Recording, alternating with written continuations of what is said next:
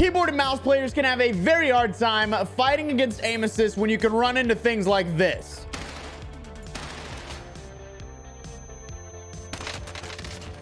But with the tips I give you, not only will you begin to outplay those controller players, but also dominate every single Warzone lobby just like me. I'm like chilling. That guy played the whole game to die like that. So did that guy. Oh my.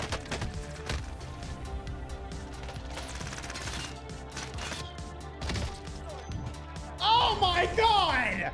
The whole game just to die like that. I highly recommend you watch the whole video because every piece of information in this video is vital. Off the rip, let's talk about improving your aim. And the #1 way to do that is by aim training. For aim training, if you're on PC, I personally use, and this video is actually sponsored by, aimlab. Aimlab is an application you can download through Steam that has dozens of training scenarios to help you improve your aim. For introductory aim trainees, I would recommend the following. Spider shot for quick flicks onto enemies coming into your sight. Sphere track to improve your enemy tracking abilities, and grid shot for learning to quickly move from target to target after each elimination. Aimlab also gives you the option to easily match your in-game sensitivity to your Aimlab sensitivity. All you have to do is go to your settings, your controls, set your game profile to whatever series you're on. In this case, it's going to be Call of Duty, and then you choose the release, which is going to be Warzone. They also have already added Vanguard. That way, if you want to train for Vanguard, you can do that as well. The next thing you can use to improve your aim is lowering your sensitivity. I personally think it's always going to be better to have a lower sensitivity in any first-person shooter game. After years of watching professional esports players play all kinds of games, I noticed that they love to use their entire arm rather than their wrist because it makes them much more precise. As we'll speak on a little bit later, I actually run a 1450 DPI on my mouse, as well as a 2.0 sensitivity in Warzone. Next, you need to always make sure you're working very, very hard to center your aim. Centering is when you ensure that your crosshair is actually placed on the head and or body of the person you're facing. It's also best to try and keep it that way whenever you're moving about the map. That way, you can immediately snap wherever you need to rather than having to come up from somewhere like their feet. Remember, you're always going to get more of a damage multiplier whenever you're shooting someone's chest and head rather than their arms and their legs. And lastly, make sure to use your movement to your advantage. When in a gunfight, it can literally be life or death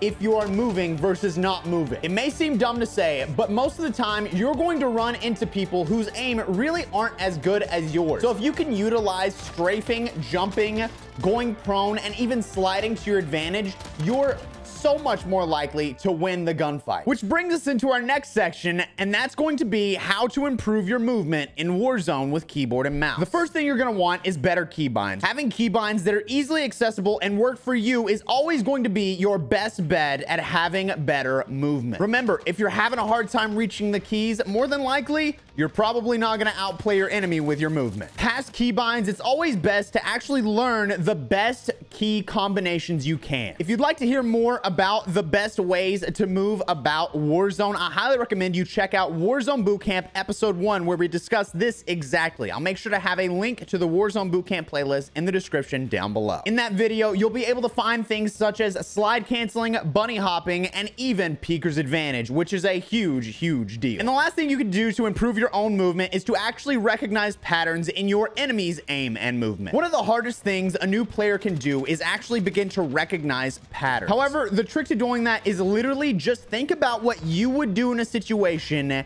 and outplay them, because they're more than likely going to do the exact same thing. So do whatever the opposite is. To finish things off, we'll discuss everyone's main question and the easiest thing to adjust, our in-game settings. However, remember, there is so much more to it than just your settings. So make sure you do your best to implement everything else we've talked about in today's video. As for the best settings, the first thing we want to talk about is our sensitivity. Personally, I use a 1450 DPI paired with a 2.0 in-game sensitivity and a 0.5 ADS sensitivity for high zoom and low zoom. I personally set my sensitivity low to allow myself to hit more precise shots. However, I set my air vehicle sensitivity to its max because it's completely impossible to turn those when on mouse and keyboard.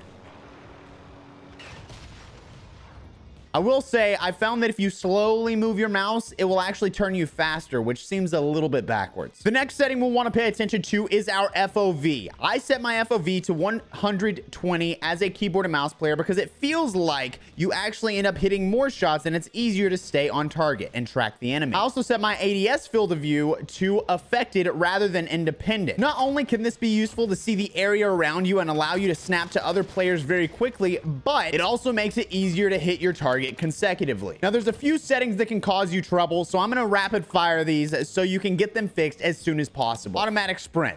I personally have mine set to automatic tac sprint, but you have to keep in mind it's going to make it to where you aim down your sights a little bit slower than you normally would, and it can really screw you up when you're not wanting to push into a gunfight, but you accidentally do. Weapon mount activation. I personally set mine to ADS plus use because I don't want to end up accidentally mounting when I don't mean to. Armor plate behavior, which for some reason is under score streaks, I always set to apply all because it can make it easier to get out of a gunfight and back in while plating up and not having to worry about any of your buttons. Vehicle camera recenter should always be set to disable because it can really mess up your driving if it's not. I personally recommend you set your map behavior to hold rather than toggle, because if you have it on toggle, you could accidentally keep it up in the middle of a gunfight, which I've done so many times. And lastly, under menu navigation, you want to unbind the keybind for navigate to next tab because it can actually mess you up when you're going to grab your loadout, as it's naturally set to the use button and will move you to the next page, which is default classes. As for my keybinds, I'm going to quickly go through them on screen now for you. That way, if you want to pause it, feel free to do so and copy them.